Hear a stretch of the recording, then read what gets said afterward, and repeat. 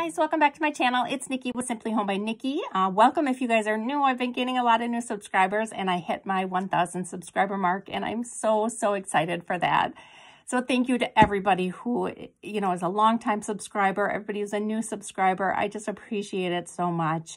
I'm going to be hosting a 1,000 subby challenge coming soon. So, hit that notification bell if you want to be notified when I post what that's going to be.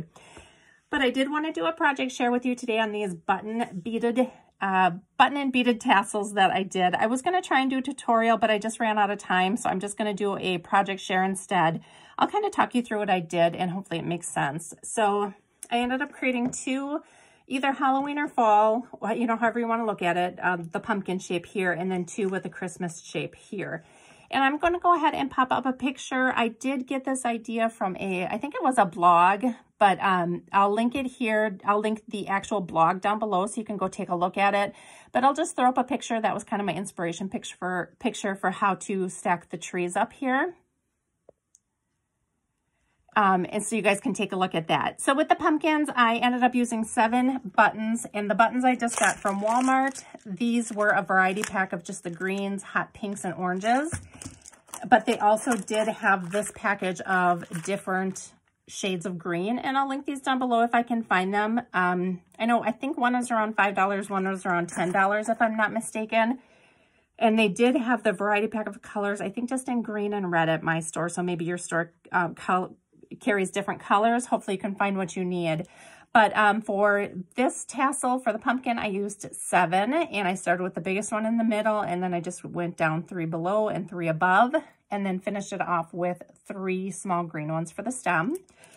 I am using some beads from nbeads.com, and I will link these down below as well. These are the perfect size, like big bubblegum beads to use to just make a statement on the piece. So that's why I chose those, and I just love the quality of them and the brightness. So the orange matches perfectly, and with a white in there, it just gives it a little bit of a pop of color, I think, so I like it.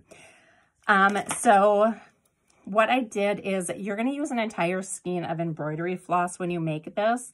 And what you're going to want to do is you're going to want to cut off a 10-inch piece and a 20-inch piece before you start. And that's going to give you enough to wrap around here to make the little bulb on top. That's going to be your 10-inch piece. Your 20-inch piece, you're going to feed through the bottom.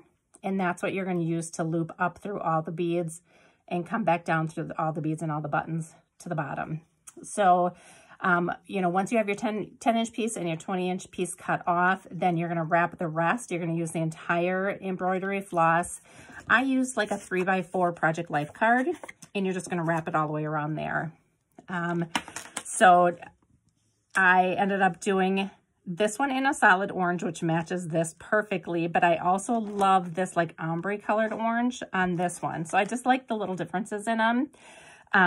I added a little bead at the bottom just for a little stability and just to kind of finish off the top of the tassel there. I used the clasps at the top. These I think are from AliExpress. The chains are from Amazon, and the charms are also from NBeads. So I'll link those pumpkin charms below. These little green bows are from AliExpress, and I just think that those just finish it off really nicely. For the Christmas trees, this one I used more of a yarn.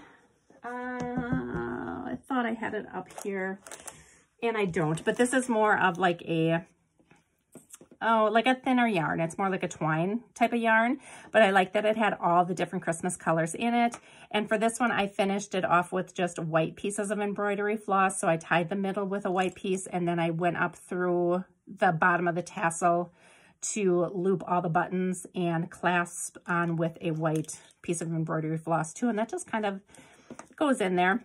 But for this one, I used a silver star at the top. This one, I used a gold star at the top. These stars are from Dollar Tree. They come in this little metallic bead package, and it has 3 different colors, the gold, the silver, and the bronze. This clasp, I think, is from Amazon. This is a plastic one, but I just like how the hot pink looks. This white one is the same one from Ali. I've got 2 little chains on here. A red one with a stocking charm on it, and then this one is the pink with a kind of a pink peppermint, and then a snowflake. These snowflakes are in the button section at Joann's, and I think these are from Joann's as well. They come in a strand. Either Joann or Hobby Lobby has a strand of multicolor ones.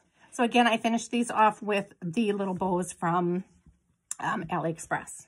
So that is how they turned out, you guys. I'm absolutely in love with these. If you would like me to attempt to do a tutorial, I certainly can, but I'm going to link one of my older videos down below, and it was how to make the tassel. So it's going to be the same concept as how I did that one. So if you want to look at that for reference, you certainly can do that, and I think you'll be able to figure it out. But thank you guys so much for watching. I hope you enjoyed the project, and I'll see you in my next video. Bye.